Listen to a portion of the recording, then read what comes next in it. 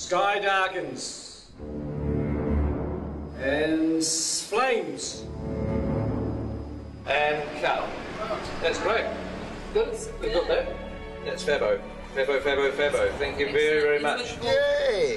That's the one. Hey, well, thank you very much, everybody, for a great first block. And have a great break. Everyone's having a break, and we will see you back here soon enough. Ladies and gentlemen of the second unit, that is a wrap on block 1.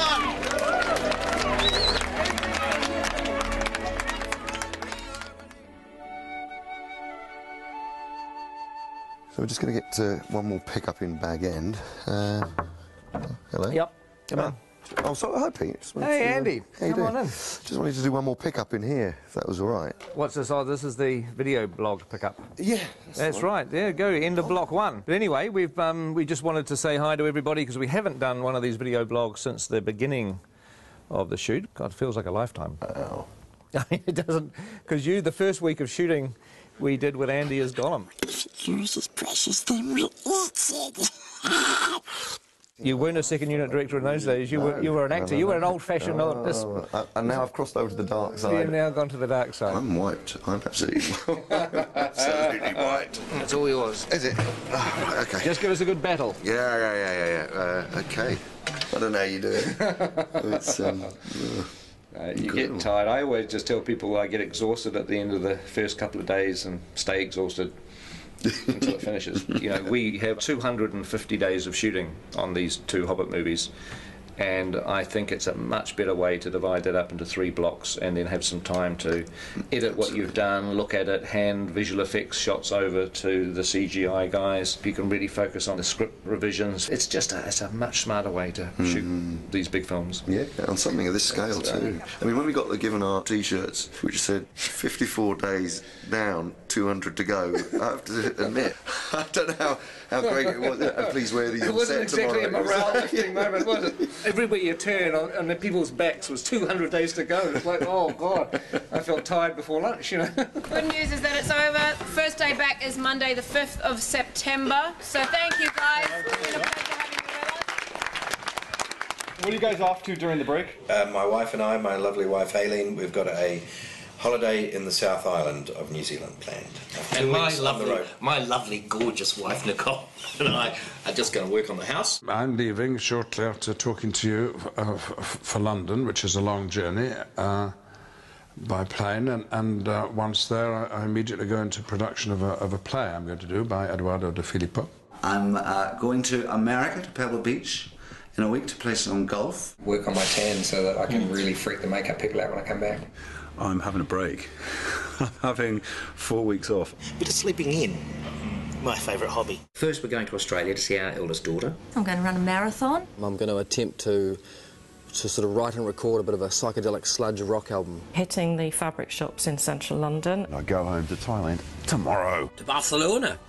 To meet Doctor Who fans from Spain. Bali for 11 days. London and Paris to see friends. Manhattan Beach, because it's the closest beach to the airport. I haven't been home for the last 3 years, back in Belgium, so my mum is cracking the whip. And then I'm going to Vegas and spend all my hard-earned cash. Do some more swimming and lots of golf. Probably get a little bit drunk, a little bit on a holiday. Oh, I'm looking forward to going back with mates and getting on the drink, where I'm not going to get a bad reputation because they already know what I'm like. And now I'm going back to Ireland to see my family and see some of my mates in Belfast for a quiet little weekend. I hope no one phones me for about 3 weeks at least. Hopefully come back totally refreshed and ready to rock in the next lot. What are you doing on break, Andy? Well, I'm going back home to maybe have a little bit of time off to go on holiday with the family, and then really, before you know it, I'll be back. It's weird because you get to this point when you're at the end of a block of shooting and it sort of almost feels like you're going on vacation, but it's not, because on Monday morning I'm in the cutting room editing, and I've got to have meetings with Alan and John and Dan about designing stuff for the second block, and with Richard Taylor about all the things he has to build. So in some respects I'm back into pre-production again, but also I'm in post-production because I'm editing.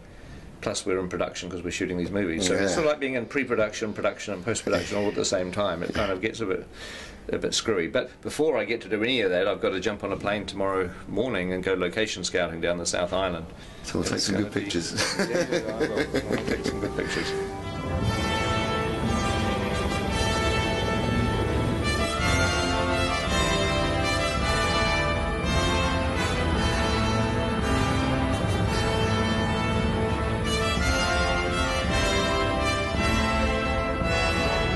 Since we're going to be doing location shooting during our next block of shooting, it's really time to have to nail everything down.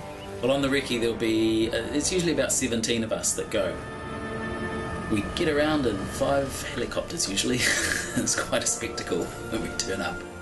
Peter, Caro, Zane, Bridget, Andrew, Dan Henner, Simon Bright, art director, Steve Ingram, John Howe, Alan Lee, Eric Sandin, we're Tony Keddy, the grip, Reg Garside, gaffer, myself, location scout Dave Comer joins us, and Peter's assistant Sebastian, the ever faithful Sebastian's there.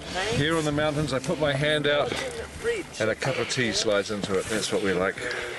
There's even a Starbucks up here in the Southern Alps.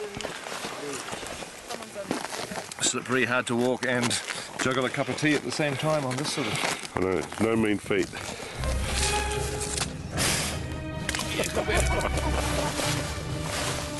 I never come prepared to these things. I always somehow imagine it's going to be dry and warm and nice. At least it's not raining.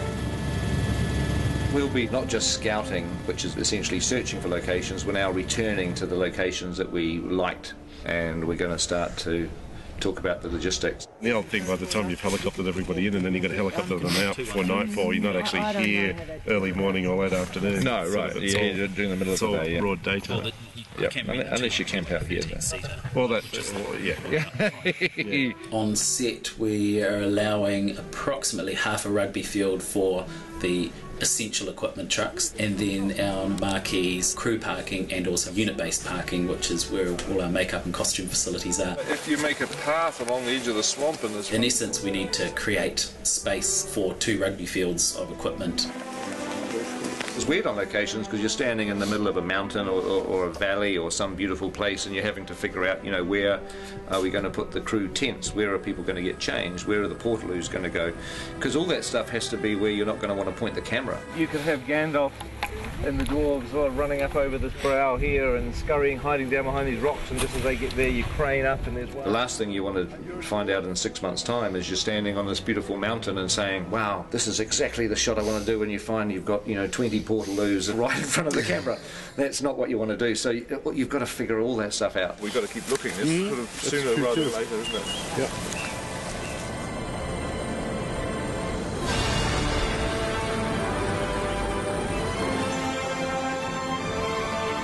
We'll be flying, I don't know, maybe 30 locations, locations probably. We're shooting locations around the Mackenzie country, around wilder landscapes below Mount Cook. And we will also be shooting around Dunedin Way, more beautiful stone, rock, you know, wild country, and that's quite exciting because it's an area of Middle Earth we haven't visited before. That big rock could be part of the house, couldn't it? Yeah. Where we're scouting presently for the edge of Mirkwood and the Anduin grasslands is south of Queenstown. It's pretty incredible. And shooting that? We're still searching and trying to work out how we're going to shoot Lonely Mountain, Misty Mountain parts. Lonely Mountain should be by itself, but you can look over in that direction there. There's still a few rivers that we're scouting for. Yeah, I think we're getting pretty close to photographing every decent river in New Zealand now. It would be quite funny to have 13 barrels all in the middle of this thing. Yeah, with the guy shouting, come on, get on with it. Come on, move ahead, get on, go faster. Is it a floater? It's quite heavy.